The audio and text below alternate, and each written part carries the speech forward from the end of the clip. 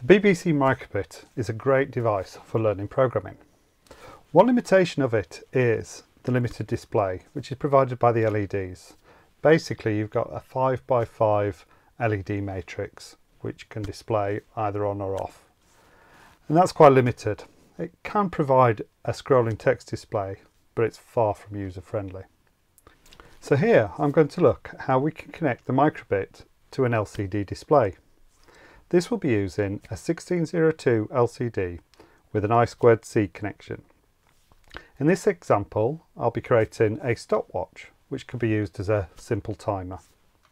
In this video, I'm going to be using MakeCode. This is a graphical block-based programming language created by Microsoft that can be used on the MicroBit. And I'll also be looking at JavaScript.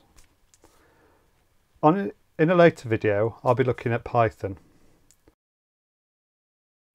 So if you prefer Python and want to look at that, then make sure you subscribe to my channel and then you can see that video when it comes available.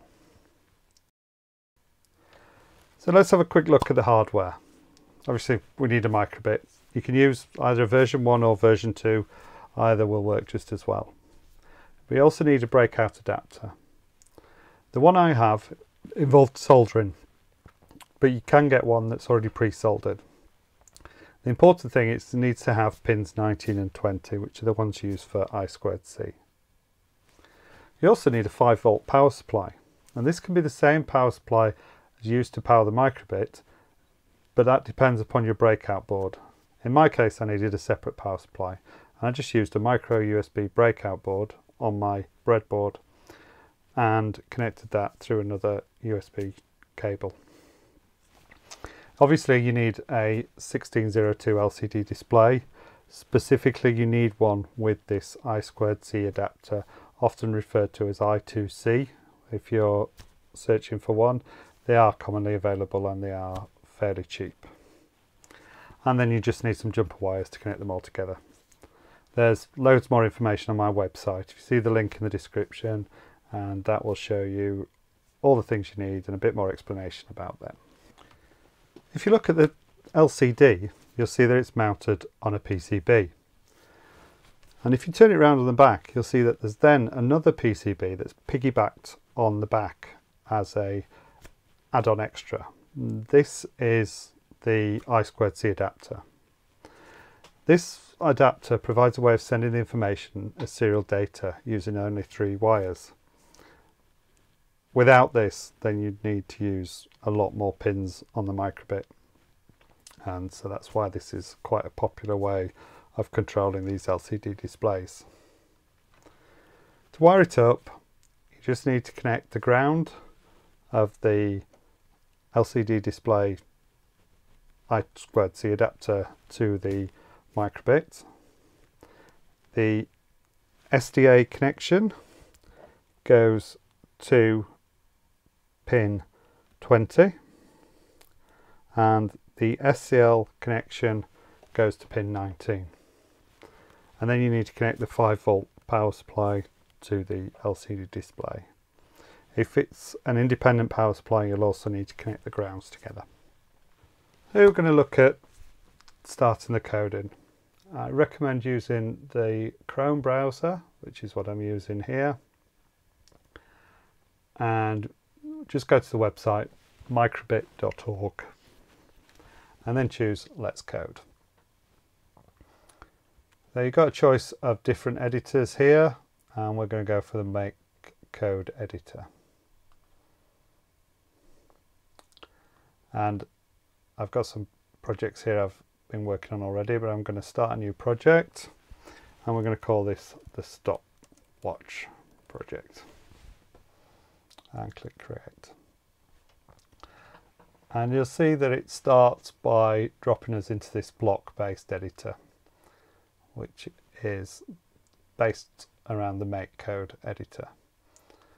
You can switch it to JavaScript, and you can even switch it to Python,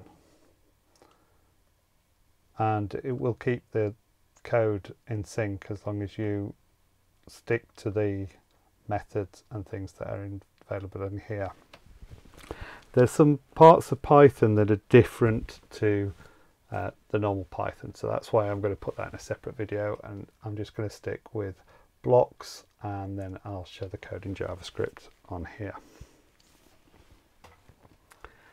Now the first thing you need to do to allow you to use the LCD is to add an extension, and that's done by clicking on the Advanced button and going to Extensions. You can search for LCD here.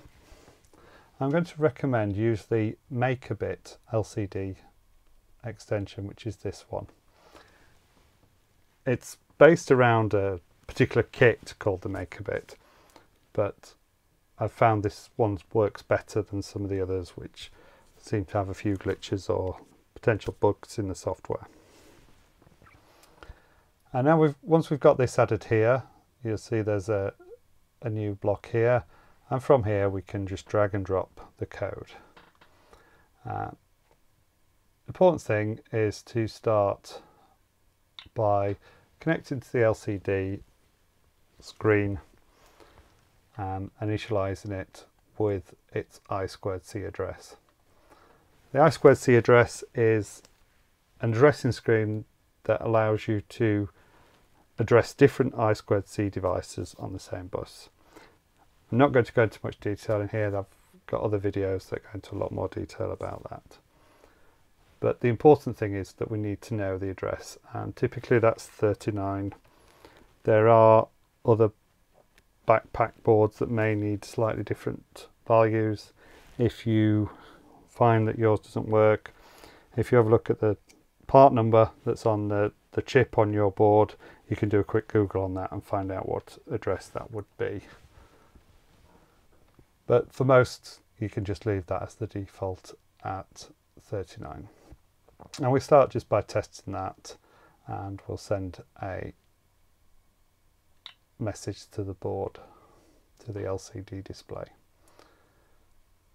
This one, the way this one works is you start with a position, which if you pop this up, assuming this is a 16:2 display, then you'll see you've got 1 to 16 on the top and then 17 to 32 on the second row. So we'll go for 1 with a length of 16. That means this will only ever occupy this first row. And it's going to show, MakeBit. I'm going to say use the traditional hello world, which is what you generally do on your first ever program. Just move that out of the way. Click on download. If this is the first time you've connected your MicroBit, then you can connect the device here. This one's already paired, so I've just connected that. And once you're connected, you can then just click download. If you weren't able to connect, you can download to your local computer and then drag and drop it. But using the Chrome browser, if you connect it, then you can just click download. It's going to reset the display, and it's going to display hello world on top.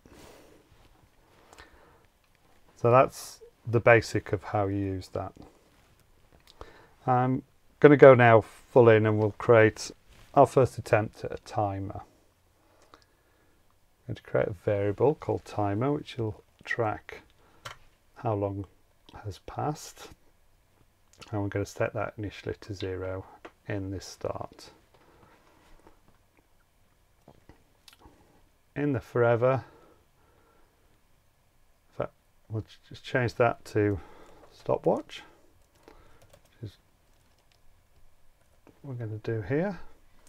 And in the forever loop, we're going to show the value of this timer, and we can just take that variable and pop it in there.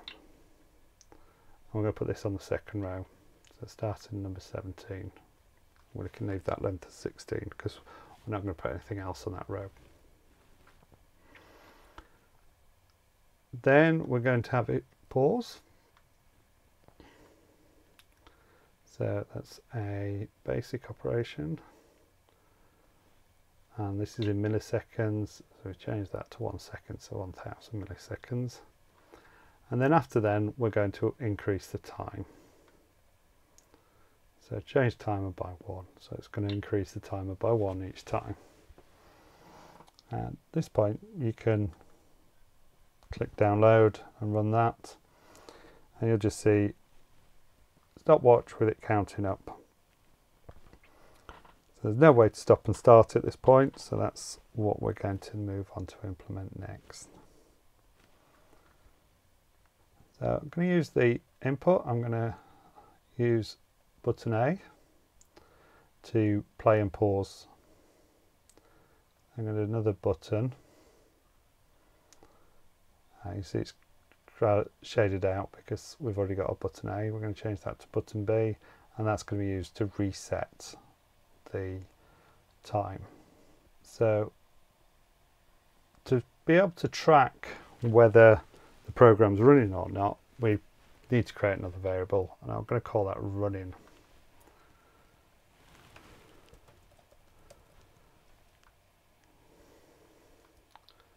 And I'm going to start by setting it initially. Now, I could use numbers and remember what those numbers mean, but I could also use a Boolean variable. And a Boolean variable has the value of either true or false. It kind of makes it a bit more readable, this, because it's going to say set running to true when it's running and set running to false when it's not running. So makes it just that little bit more readable, and we can get that from these logic blocks. So actually we'll set it to false initially, so we'll set it to false, and then if button A is pressed we would set running to true. So let's just do that.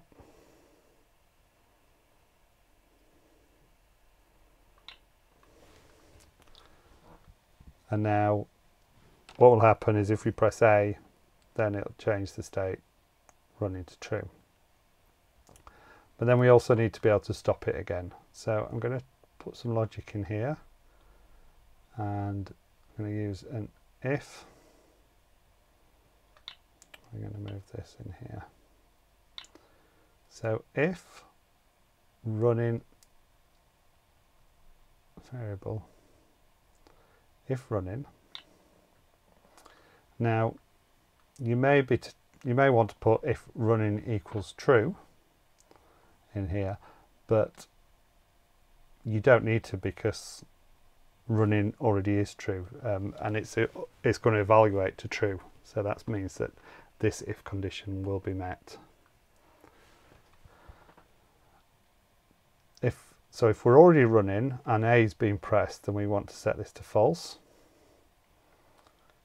and if not, we're going to set running to true. And that allows us to play and pause. And then in here we want to set it so that this timer only increments if we're running. So if I go back into the if true, we just put it in there, and then we take that code in there.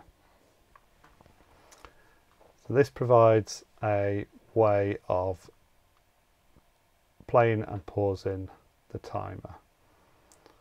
Remember, this is just toggling it, so if it's running and the button's pressed, then it sets it to false. If it's not running, so it's already false, then it will set it to true. And then this bit of code needs the variable if running, then it will run this code, which means it will increase the counter, and if not, then it will stop. And then finally we need to implement a reset option in here. So we'll do that by setting the timer to 0.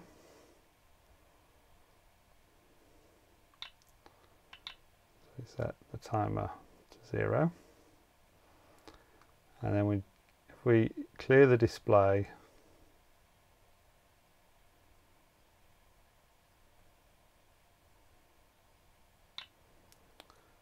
and we can duplicate this into it, and then show the timer as well. Duplicate this. Potentially we don't need this last one because it'll get called next time in the forever loop, but this will mean it gets shown immediately.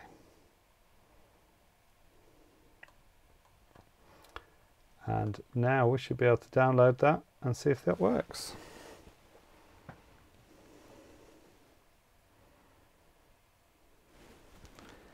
Right, so it's downloaded. The screen now says stop watching 0. We can set it running by pressing the A button, and it starts counting up.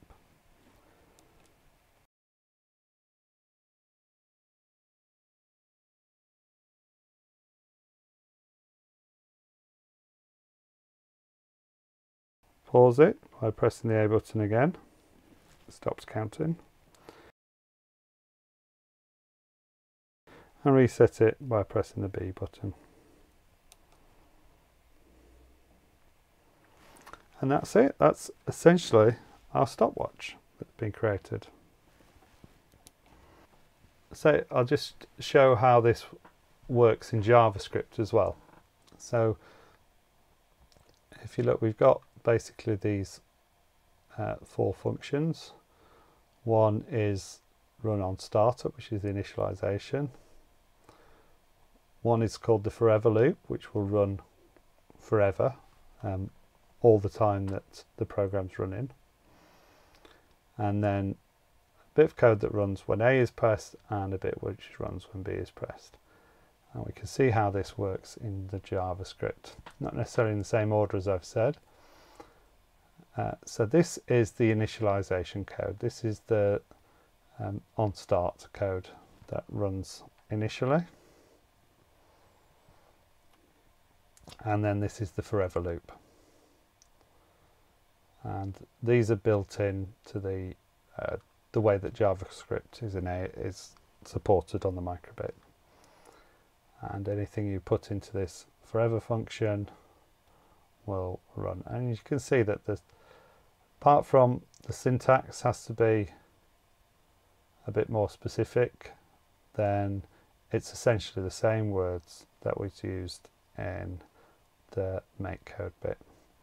So one of the things it's done here is it needs a string for this show string function, and it does that by creating an empty string and then adding the value of the timer into it. That's just a bit of the syntax that you need to be aware of, which you can see by just looking through the code. And then these are the on button press functions, one for A and one for B, and you can see that the code is very much similar to how it's worded in the block. And you can download from the JavaScript if you prefer. It's essentially going to create this exact same code. And that's essentially it. So just a short video. I've just shown you basically how you can connect an LCD display to the MicroBit and use that to display messages. It adds a lot more flexibility to the MicroBit and means that you can accomplish a lot more or have better interaction potentially with the users. Hope you found that video useful. As I say, I'll also be creating one on Python, so if you're more interested in that, then that'll be on a future video. If it's been useful, then please give it a thumbs up, give it a like, and subscribe to my channel to find future videos on both the MicroBit and other Maker projects, including Raspberry Pi and Arduino. And I look forward to seeing you on a future video. Thanks for watching.